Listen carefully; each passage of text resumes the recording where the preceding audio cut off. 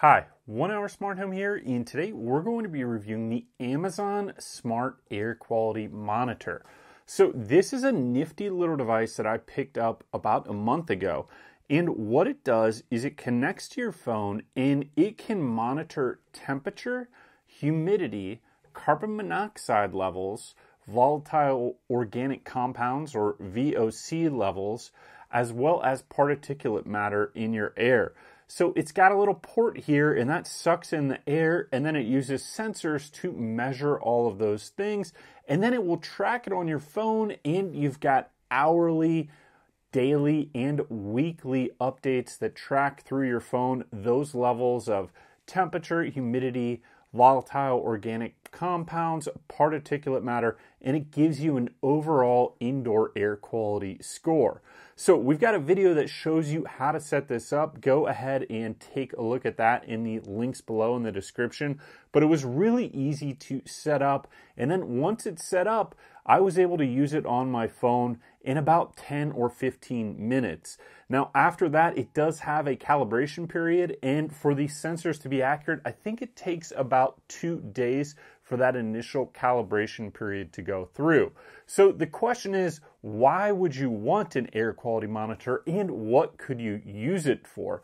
So what I've been using the device for is to monitor the temperature and humidity levels in my basement. I'm also doing some work down there, so I was creating some dust as well as doing some painting, so we introduced volatile organic compounds, and I've got a furnace down there, so I was able to track if there was any carbon monoxide coming out of that existing furnace that is a little bit older. Commonly, furnaces and water heaters are sources of carbon monoxide, so it's good to be able to monitor and see what is happening with carbon monoxide there when you've got a device that uses natural gas.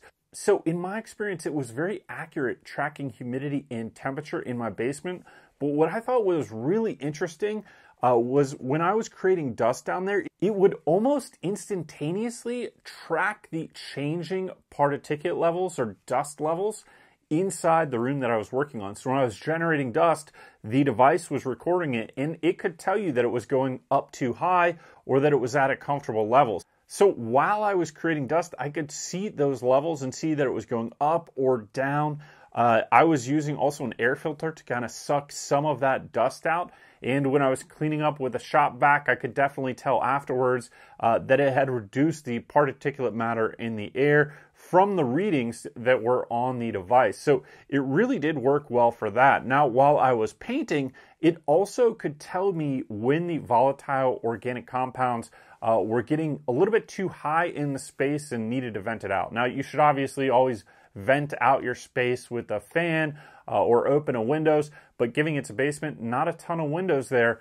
So it did show me that the VOC levels were getting kind of high, so that I should just vent out the room a little bit, open a door, and use a fan to kind of circulate everything. But it was really interesting because I don't think normally a lot of people are looking at how much particulate matter they have in the air or the volatile organic compounds that may be going through your air, which that could be from a painting project like it was in my case, or maybe you've got a gasoline container that is leaking some fumes, or you've got something else that is generating volatile organic compounds in your home, or you've got something that's generating dust in your home, whether that be pollen, mold, dander from pets, dust from a renovation. So I thought in particular that was really useful, as well as the carbon monoxide, being able to make sure that that older HVAC system and water heater didn't have any leakage back into the house, and it was all being exhausted from the house, which, being in a basement, was really helpful because carbon monoxide, it will accumulate, especially if you don't have any kind of ventilation that's going to get that out of there. So a carbon monoxide detector or carbon monoxide alarm is going to go off when it reaches dangerous levels. That doesn't mean that you couldn't still have carbon monoxide in your space to a level that probably is unhealthy for you or could be indicative of a problem with your HVAC system or your ventilation or exhaust gases in your home. Or another example could be if you've got a garage and you start your car in there, you can have carbon monoxide accumulation if there's not enough circulation of air in that room, or you didn't open up the garage door. So I think having that information available to see how much carbon monoxide is in an area before the alarm goes off is really helpful, so you can see how it's being generated, what could be causing it, and investigate things before it's an emergency where your carbon monoxide alarm is going off. Because if your carbon monoxide alarm is going off, you need to get out of your house pretty much immediately at that point. Can be dangerous to your health, as well as it's accumulated so much that it's tripped off the sensor at that point, which could be pretty far away from the source. So there could be areas in your home that there's even more concentrated carbon monoxide before it gets to your actual carbon monoxide alarm. Now, this will not alarm like a carbon monoxide alarm, but you can track what's happening on your phone, as well as you can get alerts on your phone through the device. So I found it really beneficial to keep track of all these things, and I see this as a great device if you're doing some renovations, if you're in an area that's creating a lot of dust, or maybe you're concerned about mold or pollen and you just want to see what's happening to your indoor air quality. Or maybe you're in an area where you get a lot of particulate matter in the air and you just want to track that for your overall health and see what's happening. So at the price point for the Smart Air Quality Monitor, it's giving you a lot of data that I don't think you can find from typical sensors out there, with the VOC information, particulate matter, as well as carbon monoxide. I thought that was really interesting. The temperature and humidity, that's great. There's a lot of things out there that can do that and track it. But the VOCs was really neat, especially if you're undergoing renovations, or maybe you work in a shop with volatile organic compounds. The particulate matter, I think, is really useful, especially if you have allergies, a good way to track and see what's going on with your air quality. And then the carbon monoxide, just an overall safety thing, so that you can see how it is in your home with that buildup or accumulation or lack thereof. And you can sleep soundly at night knowing that your devices are in good working order for the time being. So now let's take a look at the app and some of the tracking features on the device itself. We opened up the Amazon Alexa app, which is what the Amazon Smart Air Quality Monitor operates on. And what we did from there is just open up our Smart Air Quality Monitor device. So this is the device home screen. Once you're in there, it gives us a notification of our current air quality. So it's given us an 83 rating, and that's a 0 to 100 rating. Now what we can do is click on our dashboard here, and it gives us some more parameters for the air quality monitoring. So you've got temperature, you've got humidity here, the PMUG over meters cubed, that's your particulate matter. And then you've got CO, carbon monoxide, that's right there. And then you've got VOCs, volatile organic compounds, down at the bottom. And here it just tracks your air quality and gives you a score over the week. So you can do week, by the day, by the hour, and we're just going to switch back to week there. Now, once you click down here, if you want to learn more about indoor air quality, you can click on this, and what it does is describe to you all the different things that this does and what that means in terms of air quality. So you have an indoor air quality range. It gives you some tips here, an overall description. And what's really neat is when we drill down to each one of these, it has tips and an explanation for the measurement of each one of these. So temperature, humidity, particulate matter, carbon monoxide, or VOCs. So we can click on temperature, and you can see some of the basics here. And it's just recording the temperature. We could have it hourly. Currently it's 77. If you go back here, we can see it was colder that day, 52, 45. I had this in a basement and then a garage. I kind of moved around a couple different places, and then I had it unplugged for 2 days, Friday and Saturday. So that's why there's no reading there. And then you can click on humidity. It's going to tell you what the average humidity was, and then you can look at hourly or daily. So in this room, it's 24% humidity, where I had it before in the garage, 45% humidity for a little bit. Now, what's neat, if you want to learn more about humidity, is you just click down here, and then it's going to give you some tips for controlling humidity and what the measurements are. And maybe what is causing your humidity, so like showering, cooking, dishwashing, and then the health effects of humidity. So if it's too high or too low, what that can cause. So we go back here, and then we're going to click on PM. So this is particulate matter. And here you can see this is a day I actually had this in my basement on Tuesday when I was doing some work creating a lot of dust. And you can see on that day we had 107 when on a normal day we're around 3 UG per meter cubed. So interesting to see that there was definitely a big impact when I was doing some dust creating activities, and you can track that over the week, day or hour. And then down here, it just gives you an explanation.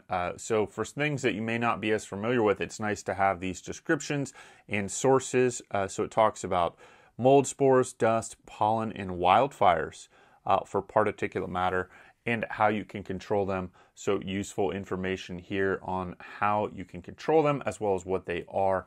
So let's go back from particulate matter, and we're going to click on the next one here, which is carbon monoxide. And you can see that it's relatively low. I moved this around, and I wanted to see what the reading was. I put this right next to something that generated a fair amount of CO, burning a candle in here, so I could see if it would change, and it did. So we're at 7 when typically it's around 2 or 3 in the household. So interesting to see that real-time feedback here.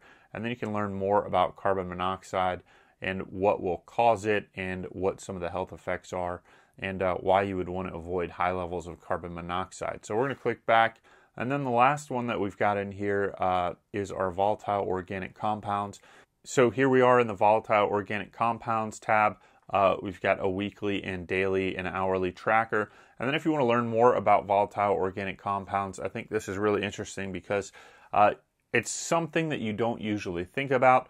Obviously, inhaling gasoline wouldn't be good for you. That is a volatile organic compound, but it describes some other things that could be volatile organic compounds, and why you want to track those and what health effects they can cause. So some interesting stuff in here in the app. It says VOCs evaporate into the air we breathe from a wide array of sources: pesticides, building materials, furnishings, office equipment, craft materials, glues, and then the health effects of VOC. So really interesting thing to track there. We're going to go back to our main screen here. And the last thing on the app that we've got is you can click up here in the settings tab, and it allows you to have announcements made on your Echo or Alexa devices when there is something detected. So you could swipe that over, and then you can choose what Echo devices you would want it announced on. And then you can also get notifications on the Alexa app when your air quality changes. So I've got those turned on. And then down here, we've just got the description and the type. It's an air quality monitor. And if you want to edit the name, you can do that up there, because you can actually then use your Alexa devices to ask questions about your air quality, and your Echo or Alexa devices can respond with things like the current humidity level, temperature, or if there is carbon monoxide, the current level of that. So kind of interesting that it integrates with Alexa, because it does work on the Alexa app. So it doesn't have its own app, it just works on the Alexa app with other Alexa devices, just like you would have a smart light switch or a smart thermostat maybe. In my use of the app, it's been very intuitive. The only thing that I wish would be improved is currently right now on the dashboard, you can track hour, day, and week, but it doesn't give me an option to track monthly. I would like to see a monthly tracking option, so you can kind of chart where your air quality is over time, and then look at maybe different seasons, what summer is like versus winter, or maybe you live in an area where you get wildfires, see what it's like in a time of where you've got wildfires versus a time that you don't have wildfires. So I think having a longer term tracking would be interesting to see how your air quality varies over different seasons. Overall, I think the Amazon Smart Air Quality Monitor is a really cool device, especially for the price point. And you've got a lot of different applications for it. I do think it's nice to be able to track the air quality in your home, see if there's dust, see if there's volatile organic compounds, which could be hazardous to your health, as well as carbon monoxide, which could be hazardous to your health. I think it's really neat to be able to have the data of the indoor air quality or air quality within your home, so that if you've got an issue, you can address it, or you can confirm that everything is good in your home. So let's say you had an issue that you were able to find with your smart air quality monitor, your Amazon smart air quality monitor. Maybe you're having too much particulate matter go through your ventilation. Well, that means maybe it's time for a filter change, or maybe you don't have an air filter in there at all and you need to put one in. Maybe it's time to get an air purifier. And that could be something that you could identify with the smart air quality monitor. Let's say it records a whole bunch of VOCs. Maybe it means you're storing chemicals inside that you shouldn't. Or maybe it means that a cap is off on something that vaporizes and has VOCs in it, and you need to tighten that cap. And that's the kind of information that you can get from this because there are volatile organic compounds that are hazardous to your health. And then lastly, the carbon monoxide, especially if you've got like a finished basement or an area where you've got living space directly next to a water heater, or you've got an HVAC system there. Having this is going to give you data and information so that you can act on those things, so that you can have healthier air, which is better for you, obviously, than breathing in a whole bunch of dust or breathing in a whole bunch of carbon monoxide or volatile organic compounds.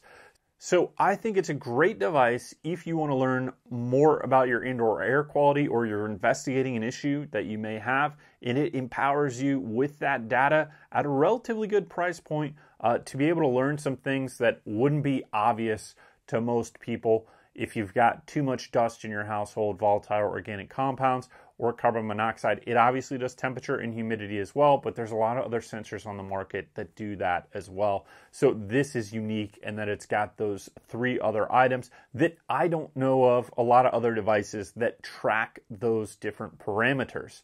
So thank you for watching this video. Please go ahead, give us that thumbs up, subscribe, and click any of the links below if you want to support us. Now, there's also an installation video on this below, so if you do pick one of these up, go ahead and watch how to set up your Amazon Smart Air Quality Monitor. Thank you.